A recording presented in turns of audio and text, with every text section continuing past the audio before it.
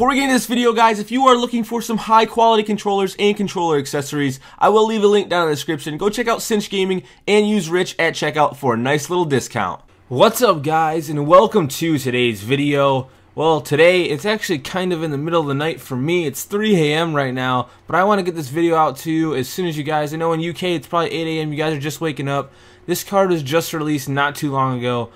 For Bakambu scoring 2 goals against, I think it was Bayer Leverkusen in the Europa League with Villarreal, giving them the 2-0 win in the Europa League. So that is why he has his beautiful orange man of the match card, guys. Cedric Bakambu from the Congo, and plays for the Villarreal in the Liga BBVA. As you guys can see there, 4-3-3, 4-3-3 fourth variation formation, guys, with his brother in nation Balassi next to him, with a little bit of a hybrid of a BPL and a Liga BBVA squad, guys. Bakambu really, guys, is all about pace, and he has a great weak foot, and he's not too bad at scoring some goals. I'll let you guys know that. But yeah, guys, so if I am talking a little bit quiet, I apologize, but it is kind of late, and I'm trying to get this review out to you as soon as possible. Without further ado, guys, let's go take a look at his face card stats.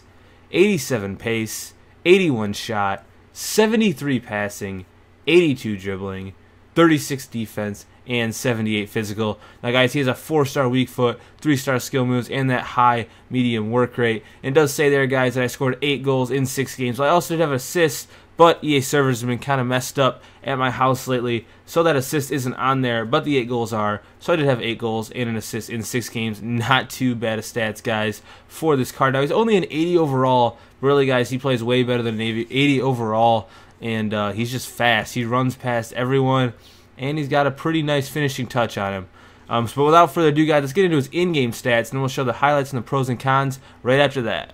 Cedric Bakambu's in-game stats, guys: 85 acceleration, 90 agility, 80 jumping, 87 sprint speed, and 83 stamina. He also has 82 ball control, 82 dribbling, 81 finishing, 81 penalties, and 85 shot power. Now he also has a 4-star weak foot, guys, 3-star skill moves, and that high medium work rate. And unfortunately, doesn't have any specialities or traits, but this is a nice pacey card, guys. He's got a nice shot on him, a good weak foot. He's just a pretty balanced player, and he's definitely fun to play with. So we're going to go ahead, guys, and take a look at some highlights and get right into man of the match Cedric Bakambu's pros and cons. My first pro for this card, guys, is his pace, with an 87 pace rating on his face card stat, as well as an 85 acceleration rating and 90 agility rating. This guy can absolutely fly in this game and honestly feels like a 90 pace type guy for me. Bakambu definitely relies on his pace, as do his teammates, to create play and get in a decent amount of shots on goal. My second pro for Bakambu's card, guys, is his weak foot.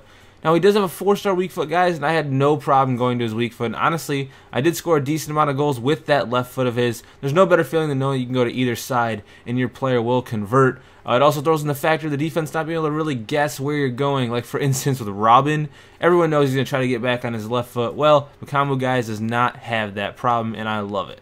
My third pro for this card is his finishing, shooting, whatever you guys prefer. Bakambu scored an impressive 8 goals in 6 games for me, and to be quite honest, I was a bit surprised he performed to the standard that he did. He scored some quality goals, and this guy could definitely has a decent shot on him. He could easily fit into a striker role in a Liga BBVA team with studs around him.